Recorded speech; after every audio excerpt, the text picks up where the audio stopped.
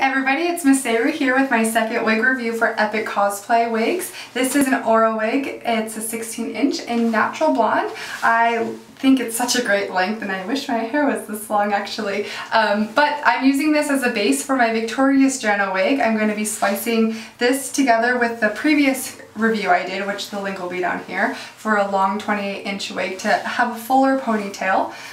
With that being said, what's great about this wig is it's really easy to style. It's actually all of Epic Cosplay wigs are super easy to style. They're easy to do a crazy style with lots of hairspray, wash, and then bring it back to great quality instead of having to throw it away. I've gone through so many wigs with doing a style and ruining it through traveling, so it's really great to have wigs that I can use more than once, and this is one. And so here is the other wig I did, the Eros wig, and I'm going to be sewing it and having it come out as a long, huge, thick ponytail, and I'll be styling it up and whatnot. And yeah, there'll be photos of the finished cosplay at the bottom, but thank you guys for tuning in and I hope you enjoyed.